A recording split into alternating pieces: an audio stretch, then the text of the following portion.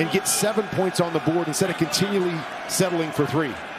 Got 2 on first down, 2nd and 8. They look to throw, shoveling it off. Gaskin breaks a tackle and gets in. Touchdown Miami.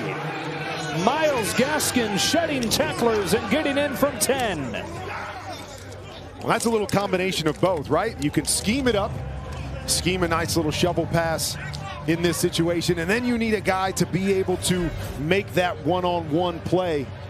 We're going to put Gaskins over to the right-hand side, bluff Max Crosby, and then just dump it right underneath him, and then you got to break a couple tackles down here.